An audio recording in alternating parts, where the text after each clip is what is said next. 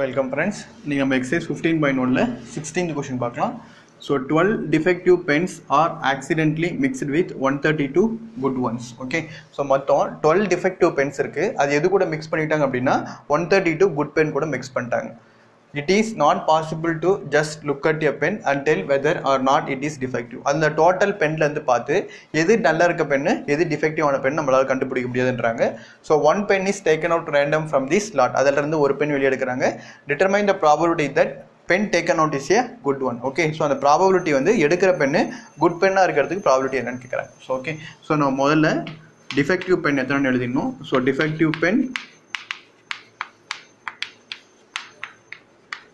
12. Next good pen 132. So அப்போ மொத்த total pens பார்த்தீங்கன்னா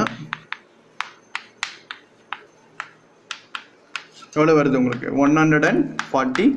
ஓகே. ஸோ டிஃபெக்டிவ் பென் 12 இருக்கு, குட் பென் வந்து 132 இருக்கு. ஸோ டோட்டல் பென் அப்போ உங்களுக்கு மொத்தம் 144 பென் இருக்கு. இப்போ என்ன சொல்றாங்க, determine the probability that pen taken out is a good one. So probability of good ஒன்னா ப்ராபபிலிட்டி ஆஃப் குட் பென் என்னன்னு கேட்குறாங்க. ஸோ முதல்ல நம்ம டோட்டல் பென் கீழே எழுதிடணும் 144.